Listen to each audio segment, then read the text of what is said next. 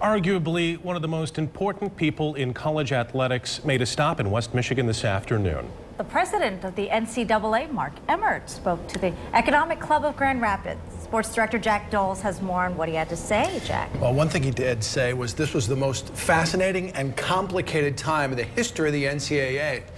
Emmert spoke to a large crowd at the Econ Club for about 15 minutes, and then he fielded questions. Among the topics he touched on, he refuted the popular school of thought that college sports has nothing to do with education.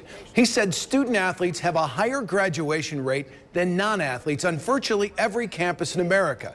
He talked about a survey that the NCAA handed out to Division I basketball players. Well over half believe they would play basketball professionally.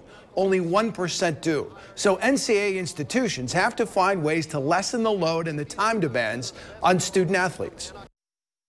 We have challenges around making sure that we can fit in the academic programs that they want to take. I worry a lot that they can't take full advantage of everything there is on a campus. It's really hard for an athlete to go study abroad sometimes. It's really hard for them to do internships. It's hard for them to get prepared for their life after sports sometimes. We have to fix that. And he says they're working on that. One area, Emmert said the NCAA is also making progresses with concussions. They are teaming with the National Defense Department to do the largest concussion study ever.